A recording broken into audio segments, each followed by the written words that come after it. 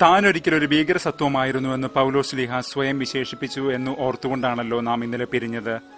അകാലജാതൻ എന്ന് രേഖപ്പെടുത്തിയതിനെ എന്തിന് ഭീകരസത്വം എന്ന് വ്യാഖ്യാനിച്ചു എന്നൊരു ചോദ്യശരം ഇന്ന് രാവിലെ തന്നെ എനിക്ക് നേരെ എയ്തു ഒരു പ്രിയ സഹോദരി. ഗർഭത്തെയും ഈറ്റുനോവിനെയും കുറിച്ച് തന്നെയാണ് ഇന്ന് നാഥൻ പറഞ്ഞു വെക്കുന്നതും. ഗർഭം അലസിയപ്പോൾ പുറന്തള്ളപ്പെട്ട ഒരു ചാപിള്ളയെന്ന ഒട്ടും സുന്ദരമല്ലാത്ത ഒരു വിശേഷണം പൗലോസ് സ്വയമേ ചാർത്തിയതുകൊണ്ട് അതും നാം ധ്യാനിക്കും. എന്നാൽ ചോദ്യശരത്തിലെ ശരങ്ങളെക്കുറിച്ച് ആദ്യം ചില കാര്യങ്ങൾ ശ്രദ്ധിക്കാം. കുത്തിക്കയറുന്ന ഈറ്റുനോവുകളിലേക്ക് വരുമ്പോൾ നമുക്ക് ആ അറിവ് ഉപകരിച്ചേക്കും. സമരമുഖത്ത് നിൽക്കുന്ന റോമൻ പടയാളിയെ പോലെയാണ് ക്രിസ്ത്യാനി എന്ന് ശ്ലീഹ വിവരിക്കുന്നു എഫേസ്യർ 6. പ്രലോഭനങ്ങളുടെ തീയമ്പുകളെ ചെറുക്കാൻ വിശ്വാസത്തിന്റെ പരിച വിരിക്കാനാണ് അവിടെ ആഹ്വാനം. പെട്ടെന്ന് എവിടെന്നോ വന്ന് തുളച്ചു കയറി നമ്മെ അഗ്നിക്കിരയാക്കാൻ കഴിയുന്ന തീയമ്പുകളാണ് പ്രലോഭനങ്ങൾ. കൊറിന്ത്യരോടും ഈ സൂചന ശ്ലീഹ നൽകുന്നുണ്ട്, തീപിടിപ്പിക്കുന്ന മാംസദാഹങ്ങളെ സൂചിപ്പിക്കാൻ. ഭയങ്കരമായ തീയമ്പുകളെ നാം പലപ്പോഴും പ്രതീക്ഷിക്കാറുണ്ട്.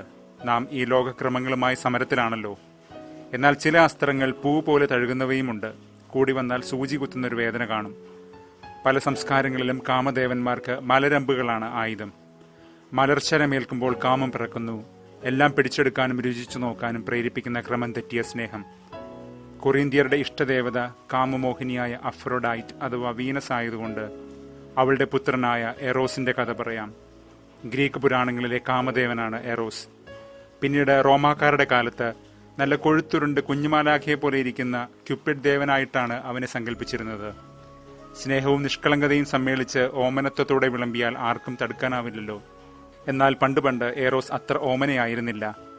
അവന്റെ കയ്യിൽ സ്വർണത്തിന്റെ അമ്പും ഈയത്തിന്റെ അമ്പുമുണ്ട്.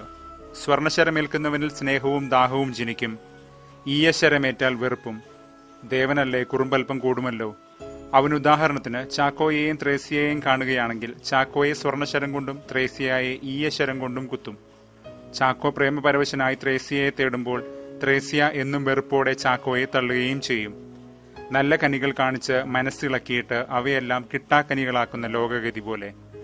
എല്ലാ നെട്ടോട്ടവും പരവേശവും കിതപ്പും പയറ്റുകളും അവിടെ തുടങ്ങുന്നു. കനകം മൂലം കാമിനി മൂലം കലഹം പലവിധ മുലകിൽ സുലഭം എന്ന കവിവാക്യം എത്ര സത്യമാണ്. ഈ ലോകമോഹങ്ങളുടെ പെരുവെള്ളപ്പൊക്കമാണ് കൊറിന്ത് എന്ന് നമ്മൾ കണ്ടതാണല്ലോ. ഇംഗ്ലീഷ് കവി William Wordsworth the birth of love എന്ന കവിതയിൽ വീനസിന്റെയും എറോസിന്റെയും മാതൃപുത്ര ബന്ധം വരച്ചിടുന്നു. തന്റെ പുത്രനെ നല്ലവണ്ണം പരിപാലിക്കാൻ വീനസ് അമ്മ തന്റെ സഹകാരികളെ വിളിച്ചുകൂട്ടി. അവൾ ഹരിച്ചും ഗുണിച്ചും നോക്കി അവസാനം പ്രത്യാശ അഥവാ ഹോപ്പ് എന്നു പേരായ ഒരു ഉപദേവതയെ തന്റെ കുഞ്ഞിനെ നോക്കാൻ ഏൽപ്പിച്ചു. വിനോദം എന്നു പേരുള്ള ഉപദേവതയ്ക്ക് അത് രസിച്ചില്ല. കാരണം വീനസിന്റെ വശ്യഭംഗിക്ക് ഏറ്റവും അനുരൂപമായത് താനാണല്ലോ. എന്നിട്ടും തന്നെ ഈ പദവിയിലേക്ക് പരിഗണിച്ചില്ലല്ലോ. വിനോദദേവത ഒരു ഉപായം കണ്ടുപിടിച്ചു.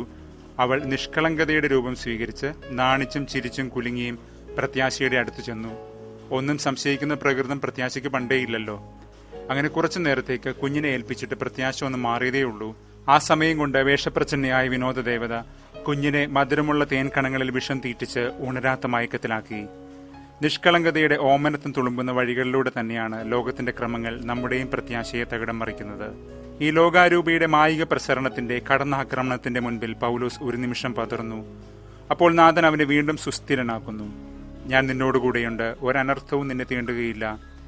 കിട്ടാക്കനികളെ കെട്ടുകഥകളെ ഉയർത്തിക്കാട്ടി നമ്മിൽ വ്യർത്ഥമായ സുരക്ഷിതത്വ ബോധമുണർത്തുന്ന മായാജാലക്കാരനല്ല കർത്താവ്. നമ്മൾ ചോദിക്കുന്നത് എന്തും പിതാവിൽ നിന്ന് നൽകുന്നവനാണ്. പുത്രന്മാർക്ക് ചേർന്നതുപോലെ ദൈവപിതാവിനോട് ചോദിക്കാൻ അവൻ പഠിപ്പിക്കുന്നുമുണ്ട്. ഇന്ന് 47-ാം സങ്കീർത്തനം പാടും പോലെ അവൻ സർവാധിപനാണ്. തന്റെ മക്കളെ വലയ്ക്കുന്ന, അവരെ വിഴുങ്ങാൻ പാഞ്ഞെടുക്കുന്ന ശക്തന്മാരായ ഭൗമിക ശക്തികളെ അവൻ നിസ്സംശയം തകർത്തെറിയുന്നു. ഭയപ്പെടേണ്ട, താൻ എന്നും കൂടെയുണ്ടെന്ന് എത്ര പ്രാവശ്യമായിട്ട് നാഥൻ ഈ ദിവസങ്ങളിലെ സുവിശേഷ ഭാഗങ്ങളിൽ ആവർത്തിച്ചുകൊണ്ടേയിരിക്കുന്നു. ഇതൊക്കെ നാഥൻ പറയുമ്പോൾ കാതോർത്തിരുന്ന ശിഷ്യഗണത്തിൽ പൗലോസ്ലീഹ ഇല്ലല്ലോ. എങ്കിലും അതിന്റെ ഒരു കുറവ് ഒരിക്കലും ശ്ലീഹായ്ക്ക് വരുന്നില്ല. അകാലജാതനായിട്ടും അവന് നാഥൻ ഉയിർപ്പിന്റെ സവിശേഷ ദർശനം നൽകുന്നത് അതുകൊണ്ടാണ്. എക്ത്രോമ, അകാലജാതൻ, ഗർഭത്തിൽ നിന്ന് മരിച്ചു പുറത്തുവരുന്ന ഭ്രൂണം എന്നർത്ഥം. പുതുജീവനെ സ്വീകരിക്കാൻ എല്ലാവരും ഉറ്റുനോക്കി ആറ്റുനോറ്റിരിക്കുന്നിടത്ത് മരണഗന്ധവുമായി വരുന്നവൻ. വികൃത രൂപം കൊണ്ട് മാത്രമല്ല, ഇങ്ങനെയൊരു അശുഭ സൂചന കൂടി പേർന്നത് കൊണ്ടാകാം എക്ത്രോമ എന്നാൽ നാട്ടുഗ്രീക്കിൽ ഭീകരസത്വം എന്നാണ് മനസ്സിലാക്കിയിരുന്നത്. നാഥൻ ശിഷ്യരോടും ഈറ്റുനോവിന്റെ സമ്മിശ്ര അനുഭവത്തെക്കുറിച്ച് തന്നെയാണ് പറയുന്നത്. തീവ്രവും താൽക്കാലികവുമാണ് അതിന്റെ വേദന. എന്നാൽ സമ്മാനമോ എത്ര സുന്ദരവും ആനന്ദദായകവും. ലോകത്തിന്റെ ഗതികൾ കീഴ്മേൽ മറിയുന്നത് കാണുമ്പോൾ ഈറ്റുനോവ് തുടങ്ങിയിട്ടേയുള്ളൂ എന്നറിയുക എന്ന് നാഥൻ മുൻപേ പറഞ്ഞിട്ടുള്ളതുമാണ്. തങ്ങൾ വിശ്വാസത്തിൽ സ്ഥാപിച്ച സഭകളിൽ ക്രിസ്തു രൂപപ്പെടുവോളം ഒദീനോ ഈറ്റുനോവ് അനുഭവിക്കുന്നു എന്ന് ശ്ലീഹ പറഞ്ഞിട്ടുണ്ട്. വേദനയിലും ആയാസത്തിലും ഈറ്റുനോവിനോട് തുല്യമായ മൊക്തൌസ്, കോപ്പോസ് എന്ന പദങ്ങൾ ഉപയോഗിച്ചാണ് സുവിശേഷ പ്രവർത്തനങ്ങളെ ശ്ലീഹ വിവരിക്കുന്നതും. ഇത്രയൊക്കെ ആയാസപ്പെട്ടിട്ടും കാറ്റിനെയാണല്ലോ തങ്ങൾ പ്രസവിച്ചത് എന്ന് വിശ്വസിക്കുന്ന ജനതയെയും, പ്രസവവേദന തന്നിട്ട് സന്താനഭാഗ്യം കൂടി ദൈവം തരാതിരിക്കുമോ എന്ന് ചോദിക്കുന്ന നാഥനെയും ഏശയ്യായുടെ ഗ്രന്ഥത്തിൽ കാണാം. ജെറമ്യ 30:7 ഈറ്റുനോവെടുത്ത് ഇടുപ്പിൽ കയ്യും കുത്തി നിൽക്കുന്ന പുരുഷ പ്രജകളെയാണ് നാം കാണുന്നത്. യാക്കോബിന്റെ അനർത്ഥകാലങ്ങൾ അവന് രക്ഷാകരമായതുപോലെ എല്ലാ ദുരിത പെയ്ത്തും രക്ഷയിലേക്ക് നയിക്കുമെന്ന് നാഥൻ ഉറപ്പുതരുകയാണ്. സ്നേഹിക്കുന്നവർക്ക് മാത്രമേ രക്ഷാകരമായ ഈ വ്യഥ അനുഭവിക്കേണ്ടി വരൂ. ഇതെല്ലാം ധ്യാനിച്ചുകൊണ്ടാണ് മിശിഹായുടെ ഈറ്റുനോവ് അഥവാ കവിലായ് മഷിയാഖിനെ കുറിച്ച് പഴയ നിയമ പാരമ്പര്യങ്ങൾ പഠിപ്പിക്കുന്നത്. പ്രസവം അമ്മയ്ക്കും കുഞ്ഞിനും വേദനയാണ്. അമ്മയുടെ സുരക്ഷിതമായ താവളത്തിൽ നിന്ന് കുഞ്ഞ് നിർബന്ധപൂർവ്വം പുറന്തള്ളപ്പെടുകയാണ്. പക്ഷെ അവന് വെളിച്ചത്തിലേക്കാണ് പിറകൊള്ളുന്നത്. ഈ ഒരു മാറ്റം അനിവാര്യവുമാണ്. ക്രിസ്തുനാഥൻ ഇത് തന്നെയാണ് സൂചിപ്പിക്കുന്നതും. ഈ മാറ്റം വേദനയും ആശങ്കകളും ഉളവാക്കിയേക്കാം, എങ്കിലും അത് അനിവാര്യവും രക്ഷാകരവുമാണ്.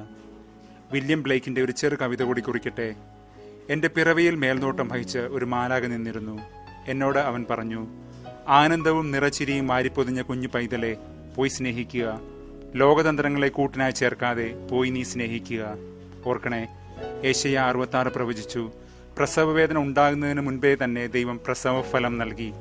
അതുകൊണ്ട് തന്നെയാണല്ലോ ഹെബ്രായർക്ക് എഴുതിയ ലേഖനം ഓർമ്മിപ്പിക്കുന്നത്, വിശ്വാസത്തെ പ്രതി നമുക്ക് ഇനിയും രക്തം ചിന്തേണ്ടി വന്നിട്ടില്ലല്ലോ, അതിൽ കുറഞ്ഞ പ്രഹരങ്ങളല്ലേ നമുക്കായി ദൈവം അനുവദിക്കുന്നുള്ളൂ.